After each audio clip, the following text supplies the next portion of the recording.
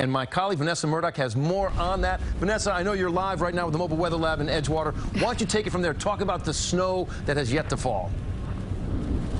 All right, well, listen, Lottie, I wish it was snowing right now because over the past few hours in New Jersey, we've been getting pelted with sleet and freezing rain. It is not pretty. Certainly, though, we're out here regardless.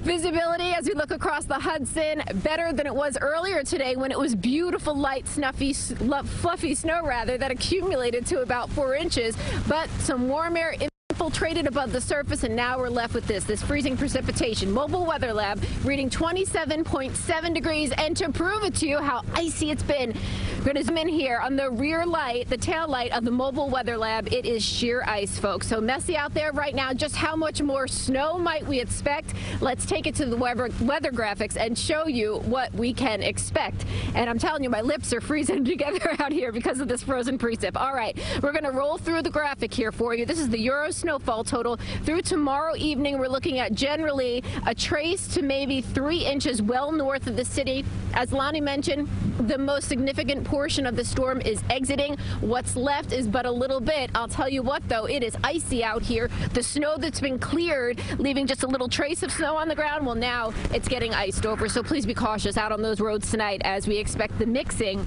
to continue for a while longer. We're live right now in Edgewater, New Jersey with the Mobile Weather Lab. Christine and Maurice, back to you. Time for a hot cup of something. Vanessa, thank you.